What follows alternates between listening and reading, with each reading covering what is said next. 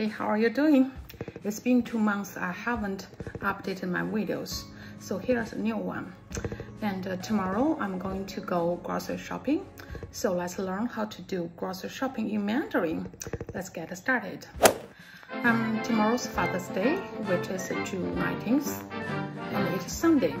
And so 明天是父亲节. Tomorrow is Father's Day. Father, 父亲, 父亲. Mother, 母亲. If you say daddy, 爸爸. If you say mom, 妈妈. So 明天, tomorrow, is Father's Day, right? So 明天是父亲节. I think my first video regarding broadcast, I mentioned tomorrow, today, the day after tomorrow. Better check out that video. 明天是父亲节. I'm going to go grocery shopping. 我要去买菜. 买菜, buy food. 菜. In general, means all kind of food. It could be meat, it could be vegetable, snack, whatever you want to buy.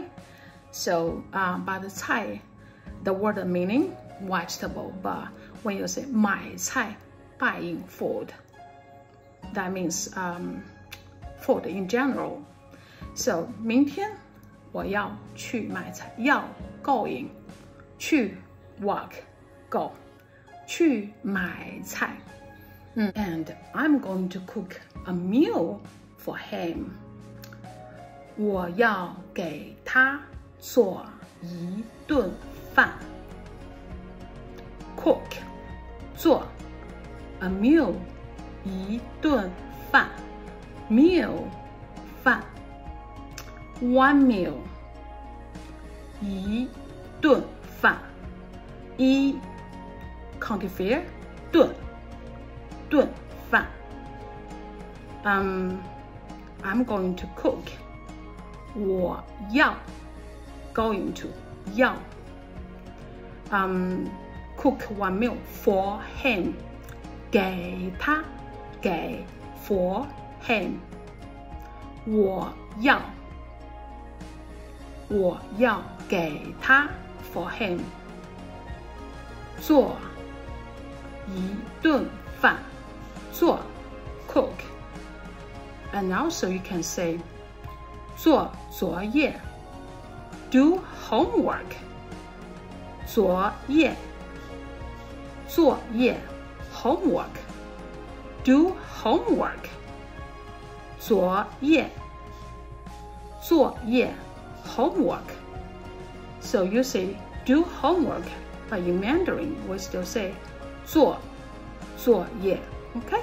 So 做一顿饭 cook a meal. 做作业 do homework. So 做 is a verb.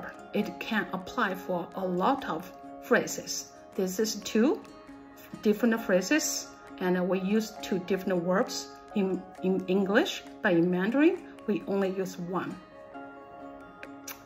明天天气很热. Tomorrow is very so hot. 明天非常很热 hot 热 hot. So cold is 冷 冷 明天天气很热. Tomorrow's weather 天气. Again, check out my broadcast video. 明天天气很热 非常热. Tomorrow's weather is very so hot. And also it could be raining. 也许会下雨. Possible 会 Tomorrow it could be raining.